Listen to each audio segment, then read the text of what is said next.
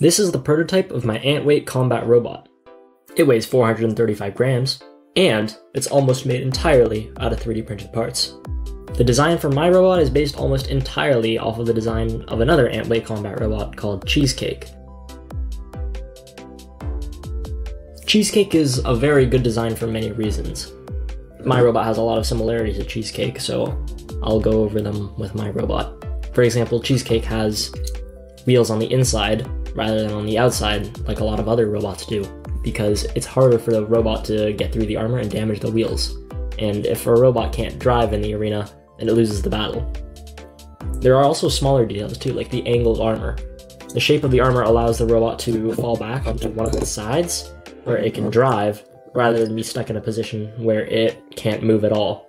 Because again, if the robot can't move, it loses the fight. Also, the robot is fully reversible. The wheels stick out on both the top and the bottom, so it can drive on either side, which again is really useful, because if you get flipped over, you won't get knocked out. Cheesecake is also a very modular design, which I tried to do with my robot. The weapon collar and the weapon bar are two separate parts, so if the weapon bar ever gets damaged, it can be replaced. Armor parts, there are 4 separate armor pieces on my robot, which can all be replaced again if damaged.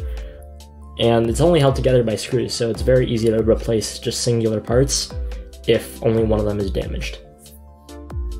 All that being said though, my robot has a few key differences. First of all, mine is made almost entirely just out of 3D printed parts, so it's right now much weaker until I get some better materials. It doesn't have the same protection up at the front of the motor. I haven't added that in yet.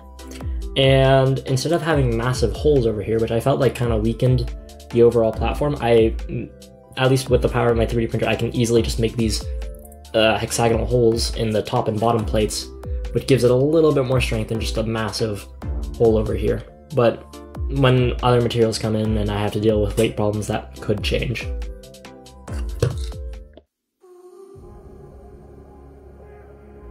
Here are all the electronic parts I'm using.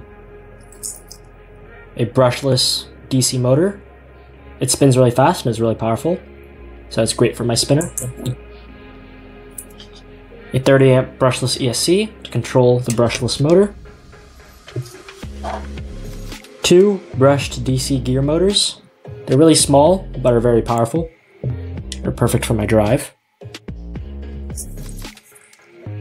A dual brushed ESC. It can control both of those drive motors. Just one part. Very handy. A receiver.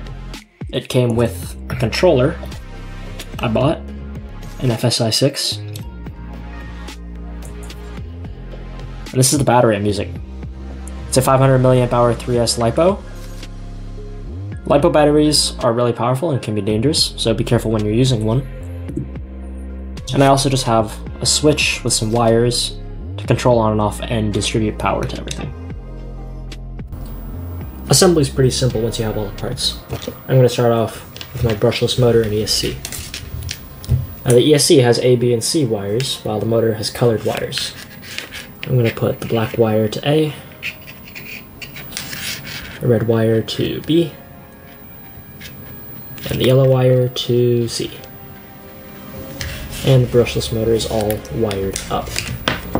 Now I'll connect it to channel 3 on my receiver, making sure that the signal wire is in the correct spot.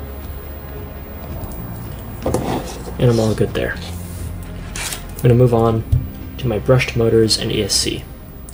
Now the ESC can control both motors, and I just have tape to indicate which motor goes where, just so that in the future everything spins in the correct direction and channel 1 is in the right spot, and so on. Now, the ESC connects to the receiver. This bunch of 3 connects to channel 2. Again, making sure that signal wire is not in the place of the negative wire. And this lone wire connects to the signal on channel 1. And because the ESC is connected to 2 signals, it can control both motors independently. And I'm going to connect my power switch and my wires just to the battery. That wires are basically just a power distributor. Just gives me two places to connect. One for each ESC.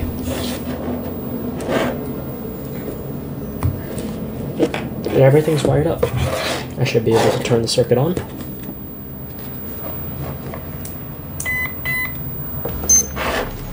And we get some beeping. I'm also going to connect some wheels onto the drive motors, just so you can see the direction they're spinning in when I show you how the circuit works. Now the way I have everything set up is that these two motors are channels 1 and 2. They're both controlled by the same dual ESC. And the brushless motor is channel 3, which is controlled by the brushless ESC. On my controller, channels 1 and 2 are mixed together on this stick. So I can control them however I want. And these are my drive motors, of course. So this would be forward, this would be backward, this would be right, and this would be left. Now my brushless motor is controlled by the other stick, which doesn't actually spring back like this one does. It'll hold in place, so it's perfect for throttling up and down the weapon.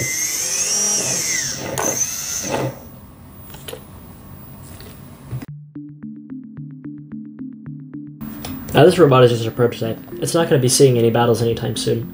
So a lot of it is actually 3D printed out of PLA, which is a brittle and relatively weak material. But it prints super nicely, and it's pretty cheap. So I printed a lot of my parts with it, including my top and bottom plates, all my armor. This is just the back piece of the armor. My motor holders, and this little weapon bar. These would all be replaced with stronger materials in the future for an actual battle. Plates would probably be carbon fiber, armor would probably be ABS, motor holders would be either PETG or ABS, and the weapon bar would most definitely be metal. Not all of the 3D printed parts are 3D printed out of PLA though. This weapon collar is 3D printed, but it's made out of TPU, so these little teeth can squish and allow for the weapon bar to attach onto it. This would all go over the weapon motor. The wheels are also 3D printed out of TPU, so they can squish and absorb impact when the robot hits the ground. It also gives it more traction because it's sort of this rubbery material that's really grippy. Now the inside of the wheel, however, is actually printed out of PETG. It's a separate part inside the wheel. The motor has a D-shaped shaft, and PETG is a bit more durable than TPU, so this makes sure that the motor doesn't just completely destroy the hole and stop spinning the wheel. Before we start building the robot, there's just one more part that I need to mention, and it is this. It's a standoff, which is kind of like a nut, but it's much longer. And this is really important because it's basically what holds the robot together, and it forms the structure.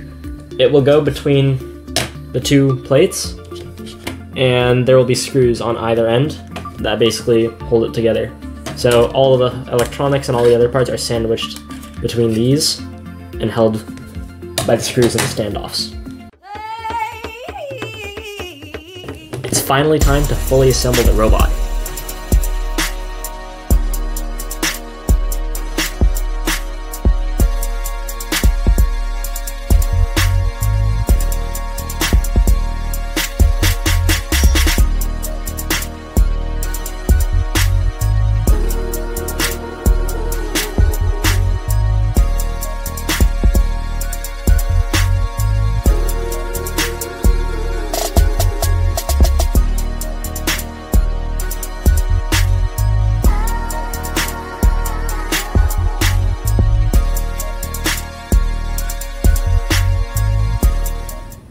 Now that the wheels are attached, let's just check to make sure that all the wheels are driving in the correct direction.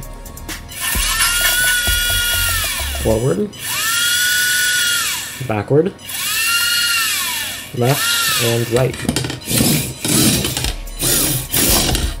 Alright, works fine.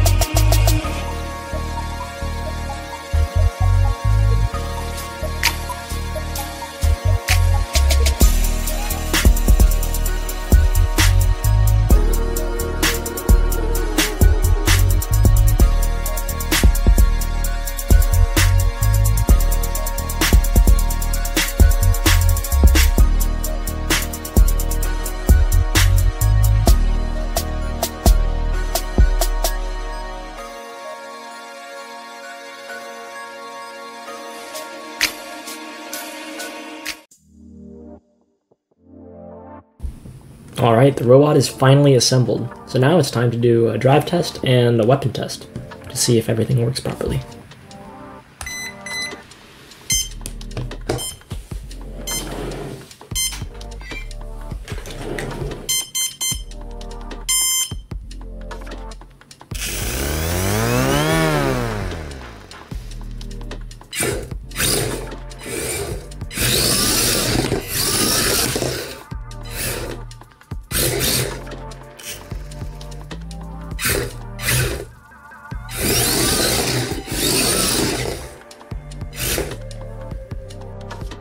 I have the robot on, and I have my controller here. Let's try driving around the robot a little bit. Forward. Left. Right. Backwards. Seems to work fine.